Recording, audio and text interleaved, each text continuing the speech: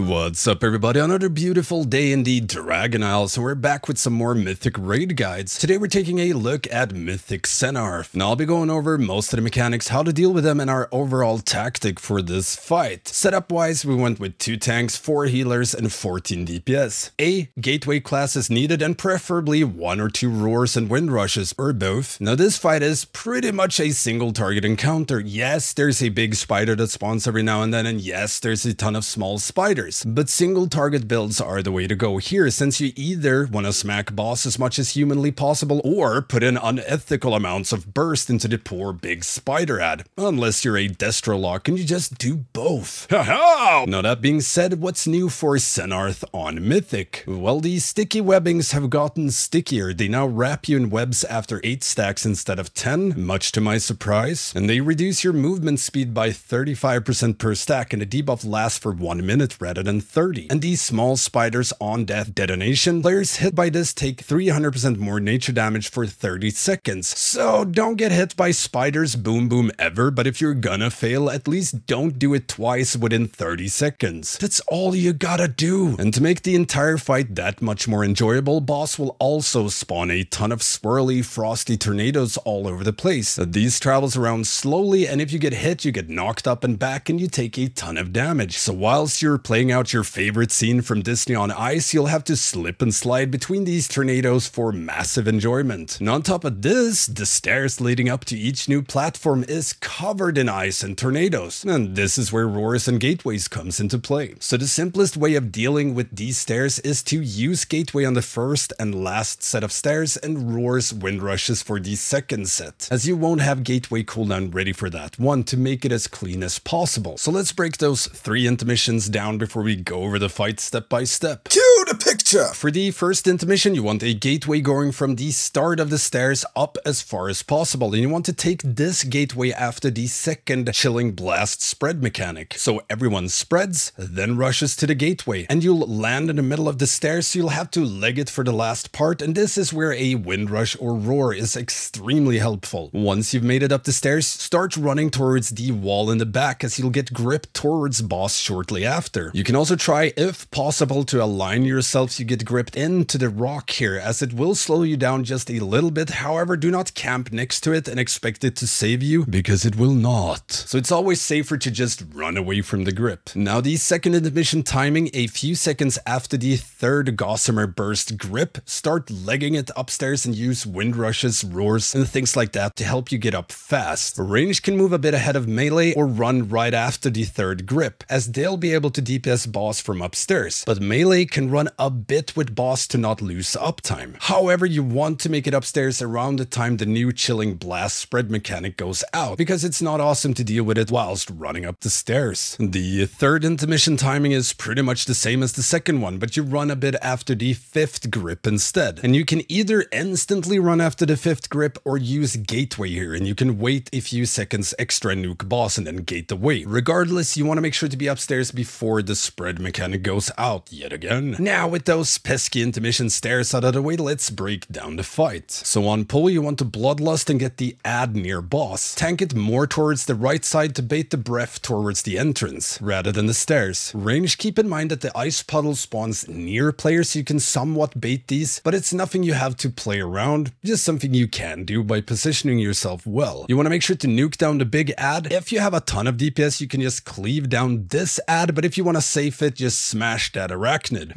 Now if you get targeted by sticky webbings, be nice with them. Drop them as stacked as possible and not all over the place or covering areas where you need to go, like near the stairs. If you're a melee, move to the sides or out a bit and drop them. Boss has a huge hitbox. You do not have to camp right next to the edge. If you can remove snares, you can stack up these puddles and then just remove your snares to lose the debuffs, which saves you a lot of space, like Paladin Freedom, Shapeshift, Hunter, Post Haste Disengage, etc, etc. When boss casts Chilling Blast, make sure to spread and play nice, especially melee. Again, huge hitbox, just spread. And it is fine to stand in the ice puddles for a little bit if you have to make room. When you get gripped, you want to either step into the web as the cast goes off or run far away and against it, whichever works better for you. Standing in the web is far easier, but will debuff you with movement speed reduction, so if you can't remove this debuff yourself, make sure sure to call for a Freedom or Tiger's Lust or even Hunters with a Cunning pet. Big brain pet. Then you want to make sure to keep moving left with boss, and following your second Chilling Blast spread, you gate and leg it upstairs. Deal with the grip, then nuke boss and get ready for the second big ad. When this spawns, everyone needs to swap to it and hard nuke. The longer it's alive, the more damage it takes. So if you have DPS cooldowns coming up shortly before that ad, make sure to save them. The faster it dies, the better, because not only does it slap the raid and tanks a ton, it spawns more icy puddles, which is not amazing. So again, you want to pull Spider near boss and a bit to the side of it towards the stairs you came up from due to the breath. Then for the second intermission stairs, run a few seconds after the third grip using roars, wind rushes, and movement speed. And the third intermission stairs is after the fifth grip using gate and or wind rushes and roars. Now for the final phase, if possible, you want to be below the 30% mark when the boss is done ascending and lands on the final platform, but it's still doable on a higher HP, it's just harder. So for this, as soon as you get up, range spread and line up around the edges of the platform and melee around the boss. In this phase, all your Chilling Blasts will spawn a glacial plume that deals damage and knocks players back if they touch them. For the very first set in this phase, everyone should soak their own plume, as there's not a ton of raid damage at this point, and it helps a lot with space. Just make sure you position yourself so you don't get knocked off the edge, just into the platform. Following this, melee wants to drop theirs around the boss towards the back of the platform where Sennarth lands and range along the edge. A few seconds before you get your first knockback, everyone in the raid stacks in front of the boss, and the tank that gets web slapped, make sure to stack up with them as well. Doing so usually means you'll have 1 or 2 small spiders near boss, since everyone's stacking, which will die and detonate on the tank, clearing that web. Just make sure everyone else dodges the spiders on death AoE, if possible. And if the tank happens to get yeeted away anyways, you'll need to taunt or drag down a spider on top of the poor tank to break him out. And following a pushback, or if you run out of space, tanks should pull the boss down a bit towards where you came from to make more space. And then it's pretty much rinse repeat. Drop plumes along the edges, never in front of the boss or in the middle of the platform, stack before knockbacks, heal,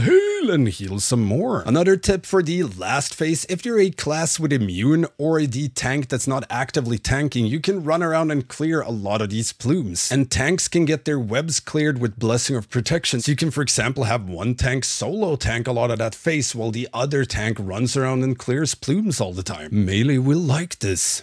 Yeah, that's pretty much it for Mythic Sennarth. Let me know what you think about this fight on Mythic. And if you have any questions at all about this encounter, hit me up in the comments or become a patron or Twitch sub and get access to the Stankie Discord, where you can get help with anything raiding related. I'm also streaming all of my progression raiding on Twitch Wednesdays, Thursdays, and Sundays, so make sure to check that out. And don't forget the usual stuff: like, comment, subscribe, and ring that notification bell. And yeah, thank you all for watching, and I will see you next time.